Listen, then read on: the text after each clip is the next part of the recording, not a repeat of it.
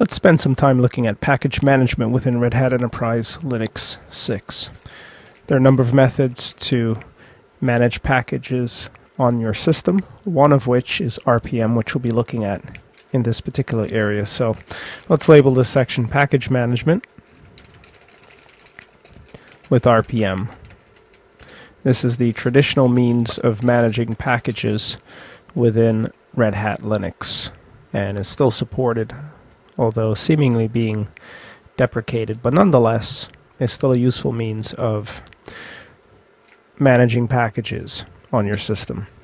Now, a number of features are provided by RPM, including compression of packages, which means the full size of a package is not reflected during transit or on the storage medium, such as a CD or DVD, meaning that during installation a package is decompressed on the fly and the full size is reflected on your system. So during transit, whether across the internet or via storage medium, the full size of a package is not realized or reflected, which is a good thing, which means you can stuff more packages onto a particular medium or transfer across the internet in a more timely fashion. So compression is inherent, has always been, and continues to be. Currently they're using the XC lossless compression technique, which is faster on the decompression side and provides superior compression to the prior method. In addition, packages are signed with a strong SHA-256 hash.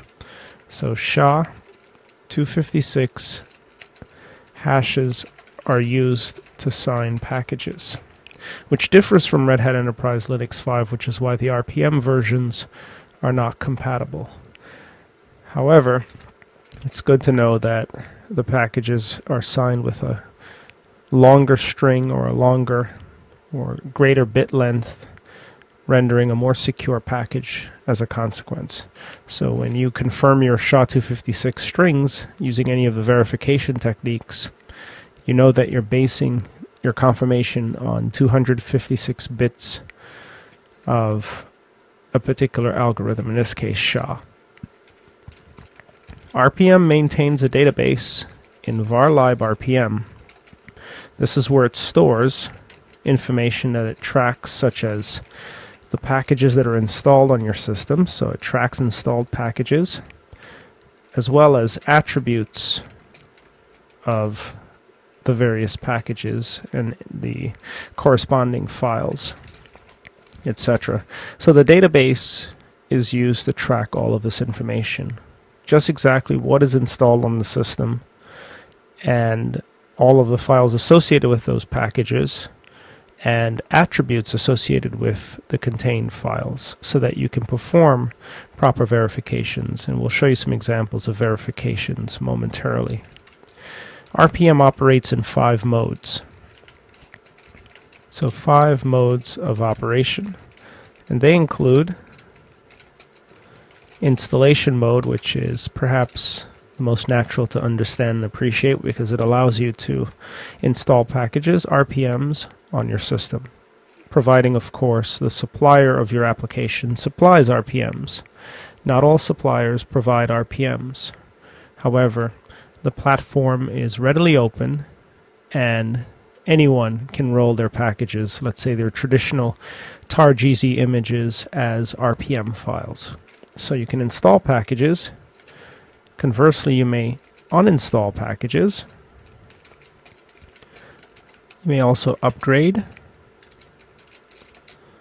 You may query the database as well as files on the file system.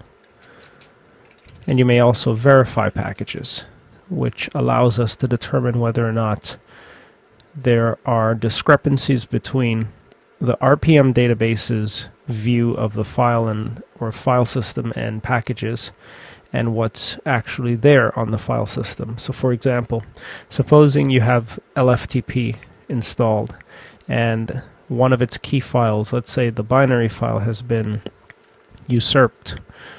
Using the verification technique of RPM, you could determine whether or not the signatures match. So the version of LFTP on the file system may differ from the signature provided in the RPM database, which would reflect some sort of tampering or discrepancy that's worthy of investigation. So you have a means of determining whether or not the integrity of your system is sound or reflects your pristine state. So these are the 5 modes of operation. Now let's just note as another feature and as also a caveat that RPM does not automatically resolve dependencies. And for that, you should use yum, which we'll be looking at as well, to resolve dependencies. So for example, supposing you wanted to install, let's say, a package that requires many x.org and GNOME libraries. By default, if you attempt to use RPM to install that package using either the install or the upgrade option, RPM will complain that there are unmet dependencies, but it will provide no course of action to rectify those discrepancies. So that's one of the downsides of using RPM, and that is you're not able to automatically resolve dependencies, which will relegate you to using another tool such as yum, or perhaps resolving manually the dependencies, which can be quite time-consuming, to say the least. So let's march through the various modes of operation. So the first mode we'll explore is the query mode. This is a natural mode to explore because a number of packages have been installed post-installation or as a consequence. So that means there's a lot that we can query without compounding matters even more, meaning installing more packages. So it's a good thing to start by querying what exists on the system. We often reference throughout our studies RPM query all. This is a simple command. Q is query that enters query mode. A means all, which instructs RPM to dump all of the packages that it knows of that have been installed on the system. So dumps all installed packages. And by packages we mean RPMs, not third-party non-RPMs such as tar-gz or tar-bz2 images. Those sorts of programs will not be tracked by RPM. Let's just note that as well. 6, another caveat. RPM does not track non-RPM programs or apps, i.e. programs that are named star.tar.gz or star.tar.bz2, etc. So if you obtain packages of those forms, RPM will not track them. So long as you have a means of keeping track of them, that's okay as well, because there are a number of packages that are available online, open source, that provide no RPMs. But since RPM targets one of the major Linux platforms, you'll more than likely find an RPM for your particular platform, Enterprise 5, 4, 3, 6, SUSE, or perhaps Debian packages or Ubuntu packages, which are one and the same. So with that said, query all will allow us to enumerate what's on the system. Now it helps to use query all in conjunction with grep or less in search of specific packages. Now you need not be the root user to run query all. Any user can query the list of packages installed on the system. When you query all of the packages are dumped, their names. The names always include the platform, and they're tied to the platform on which they're installed. So our system's 32-bit x86, and as a consequence the packages are 686 packages, as opposed to x86_64 for 64-bit packages. This dump ran by pretty quickly, so we're not able to take full advantage of the output. If we pipe the output into less, for example, we'll see one page full at a time. It's currently not sorted alphabetically, but these are indeed the packages. These are RPMs that were installed from the original media, across the wire, or from DVD. So query all dumps the packages. Use in conjunction with grep makes it a little bit more useful. So supposing you're in search of, let's say, the package that contains grep, which happens to be named grep. You can grep the entire dump in search of grep. You now know that grep is owned by the package named grep. Now let's take this package name and analyze it briefly just so that you have a sense for what is standard within RPM packages. So as another example, we did RPM query all grep grep, and this returned the following. So this package owns grep. Now when you see a package, its name resembles the following.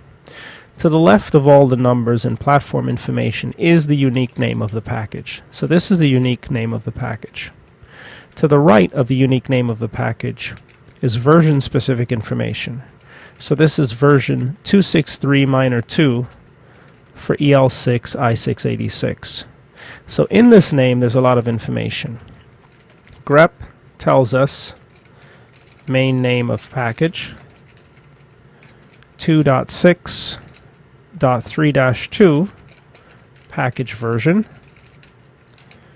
and RHEL-6.i686 includes 2 pieces of information.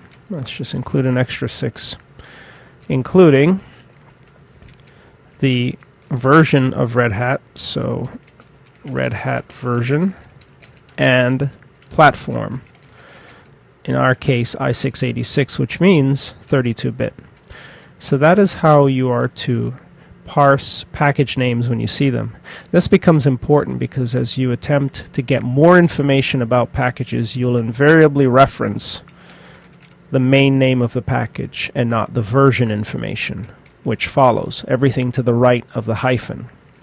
So wanting to find out more information about grep, you just specify grep in your RPM query searches. So let's extend this a bit. So RPM query, now instead of querying the entire database, which could be hundreds or is hundreds of packages, and in fact let's just confirm it, RPM query all, pipe the output into the word count utility and then list the number of lines returned, and there are 1151 packages. So instead of enumerating through all 1151, we'll simply query directly the grep package.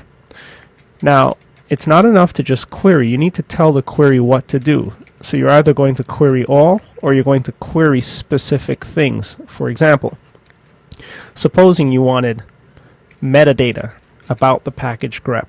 RPM query I followed by grep, which is the main name of the package, will return that metadata. So returns metadata about grep package. The metadata contain information such as the name of the package, the version, the platform, the system on which it was compiled, whether or not it has a signature associated with it, a description, and so on. So it tells you about the package, useful information about the package. Let's try this, and you don't need to be root in order to find out information about installed packages, because this is considered to be information that is not harmful. So RPM with the query I option for installed packages shows us information we've mentioned. This is the main name of the package, this is the version, this is the release 2.EL6 for the platform EL6. It was installed on this particular date, that's when the system was installed. It belongs to a group named applications/text. This is its size. So this appears to be 786,869 bytes. How it's licensed, the source RPM from which it came, the build host, when it was built, the vendor of the package, in this case it's one of the source packages from Red Hat, not from a third party, the signature associated with the package, key ID, GPG is used to sign the packages, the packager, URL information about the package so you can learn more about it. It's a GNU program. And a summary and description as mentioned. So query information